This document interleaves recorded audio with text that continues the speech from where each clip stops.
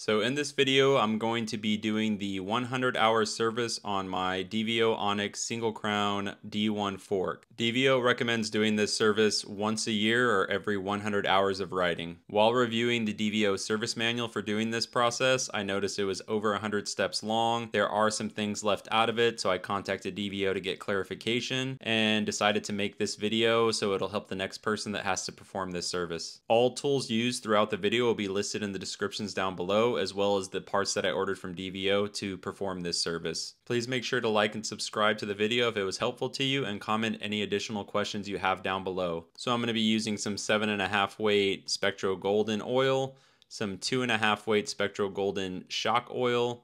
You're also going to want to use some marine grease. DVO is going to recommend to use Maximum marine grease. I just had this one around. Some suspension cleaner. Then you're going to want to get a tub of slick oleum. You're going to use this throughout the steps quite a bit.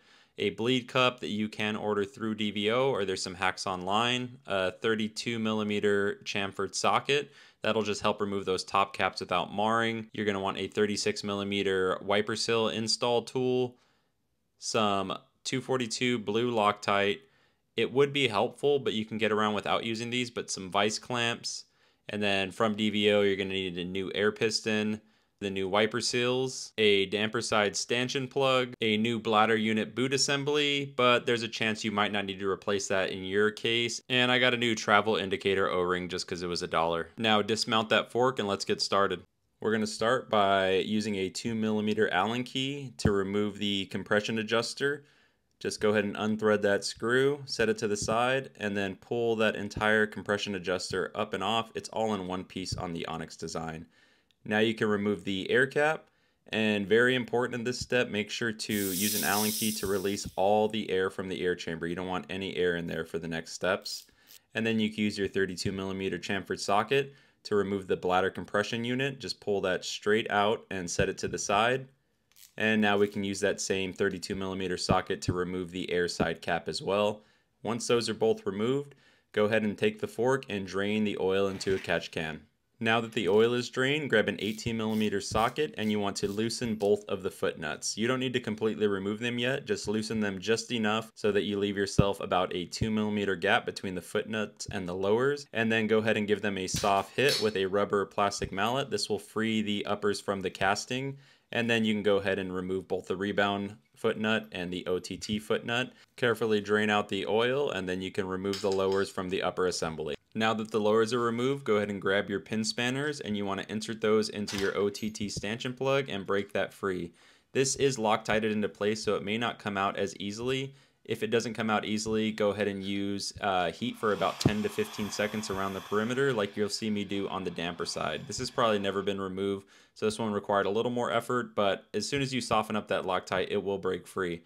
And once you get that all unthreaded, go ahead and pull out your damper unit and set it to the side. Now you want to push your air piston out of the top assembly. Just grab something long enough and then just put it in the air side and carefully push downward, releasing the air piston. Now you want to completely clean your stanchion tubes out. Just use some suspension cleaner and spray into both sides, and then feed some clean shop towels through. You can use the same tool you used to push the air piston out. Once those are both clean, now would be a good time to replace that O-ring. Go ahead and just slide the O-ring off and then install your brand new O-ring. I like to keep this in place during the whole process as it helps determine which side is the air side. Now that the stanchions are clean, go ahead and grab your brand new air piston, and you want to apply a little bit of slick oleum to the air side inner stanchion and then also on the outside of the new air piston.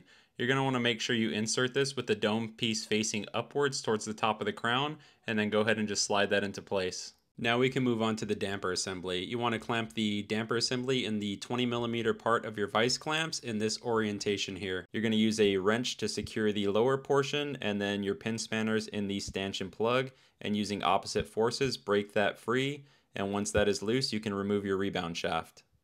Now that the rebound shaft is removed, go ahead and clamp it in the 10mm part on your vice clamps in this orientation, and you want to remove that end plug. This is Loctited into place, and you'll likely need to use about 10 to 15 seconds of heat around the perimeter evenly, in which case it'll soften up that Loctite and allow you to break that end plug free from the rebound shaft. Once you have that out, go ahead and set that to the side. Now that that end plug is removed and out of the way, you can grab your stanchion plug and slide it off of the rebound shaft. It is recommended by DVO that you replace the rebound stanchion plug with a brand new unit. You're going to want to take it out of the package, apply a bit of grease to the O-ring, a little bit of grease on the rebound shaft, and then slide it into place.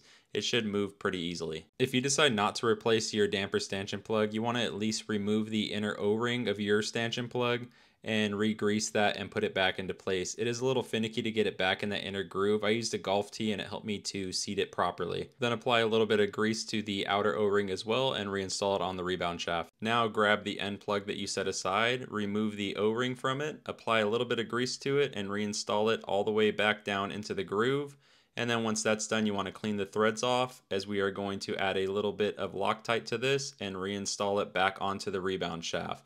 You don't want to over tighten it, just make sure that you secure it and snug it to that rebound shaft. Now you can remove that rebound shaft from the vise, apply a small amount of Loctite to the smaller threads of the stanchion plug, reinsert it into the cartridge body, and screw it all the way down till it's flush, again using a wrench to secure the cartridge body and the pin spanners and opposite forces to snug it in place. Now you can apply a small amount of slick oleum to the damper side stanchion tube, and then you want to clean those threads. And then remove the rebound damper assembly from the vise, apply a small amount of slick oleum to the O-ring on the end, and then a small amount of Loctite to the stanchion plug end. Go ahead and insert that into the damper side, and then screw it all the way down using your pin spanners to just snug it in place. Now that you're done with the damper side, grab the OTT assembly and clean it with some suspension cleaner and some shop towels. Get it nice and clean, and then place it in this orientation and pull downward on the spring to dislodge it from the barrel. You're going to grab that black C-clip on the top and use a pick to remove it. Then you're going to remove the metal washer that's right below it. Then the plastic washer, keeping everything in the same orientation to make install easier. And then grab that top of barrel O-ring and set that aside as well.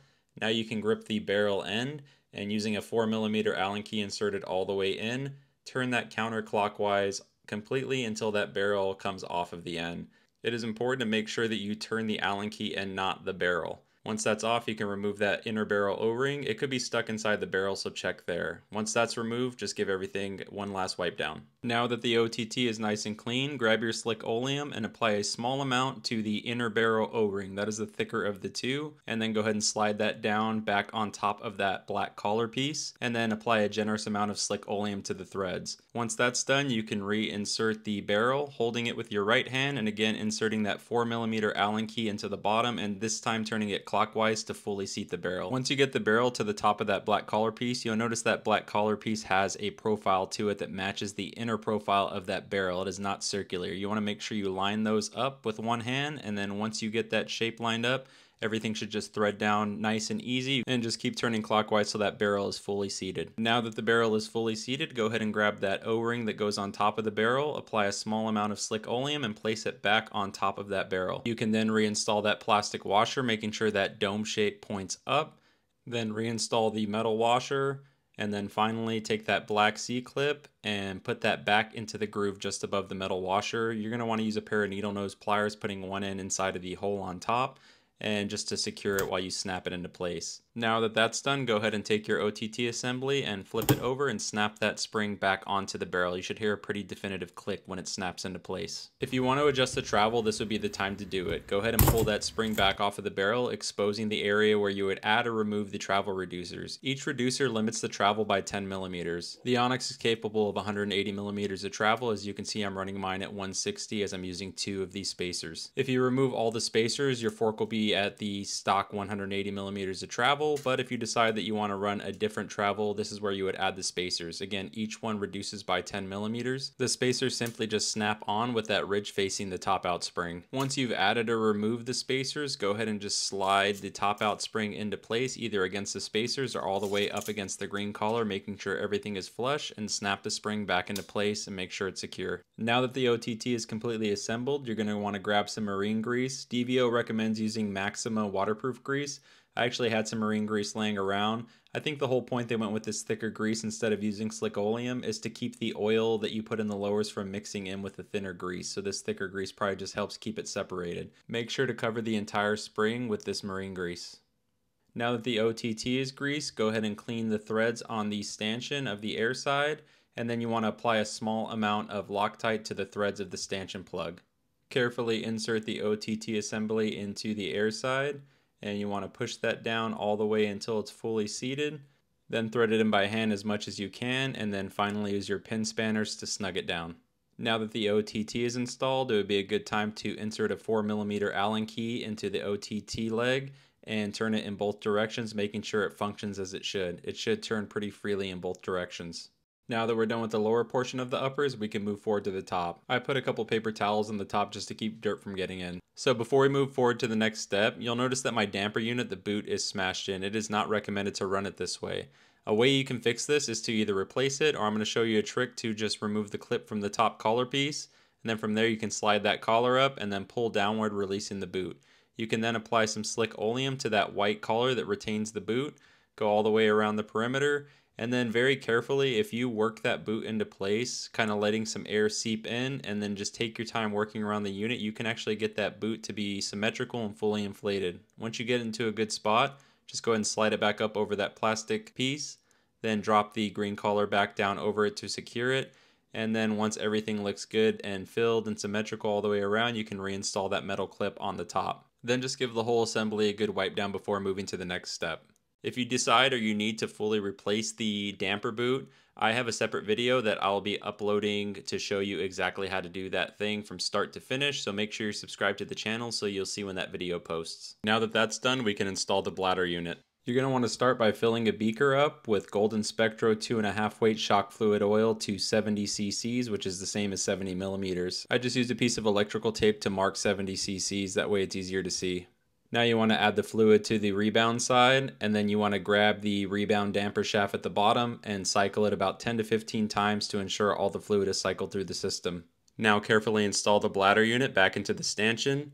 Thread it down by hand as much as you can, and then use your 32mm and a torque wrench and torque it down to 20 Newton meters. Now that that's installed, you want to fully open the low speed by turning it all the way clockwise till it stops, and then remove the screw using a 2mm Allen key. Now you want to install your bleed cup. You can order these from DVO directly, and there's also some hacks online for making your own. Then just fill it up with the 2.5 weight oil to the halfway point.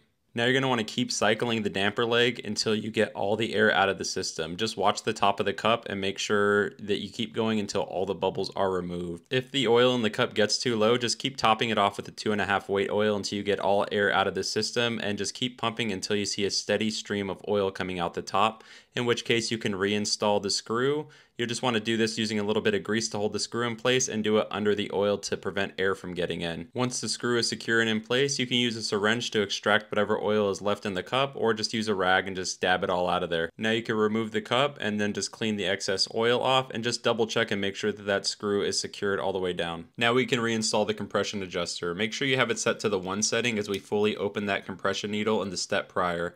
Then go ahead and replace the screw on top using a 2mm Allen key and check that everything functions as it should. Now this side is complete and we can move on to the air side. This side is much easier. We just want to add 5 cc's of 2.5 weight oil to the air chamber, and then we can simply replace the cap and thread it in by hand as much as you can, and using the 32mm socket and a torque wrench, torque it down to 20 Newton meters. Now using a shock pump, you want to pump it up to about 50 psi, just so it'll make installing it into the lowers easier in the next step, as it'll push that leg all the way out. Now you can replace the air cap, and the upper assembly is now complete. Go ahead and grab your lowers, and you're going to want to start by removing the foam rings on the inner grooves just under the wiper sill, and go ahead and discard those. Now grab a wrench, and using the rounded side, pry both wiper sills free. Whatever you use to pull those out, just make sure it doesn't have sharp edges on it, as you don't want to scratch anything. Now that the foam rings and wiper sills are out of the way, grab some suspension cleaner and spray it into the lower legs, and just take some clean shop towels and just work your way feeding them in to clean out the insides, and also make sure to clean the seat where the wiper sills are going to go. Now that your lowers are nice and clean, go ahead and grab your Golden Spectro 7.5 weight oil and your new wiper sill kit. Remove the 2 foam rings and place them inside of the oil. You want to pre-soak those before install. One thing I noticed with this new wiper sill kit is it looks like they redesigned the foam rings. They're a lot thicker now and they fit into that groove almost perfectly.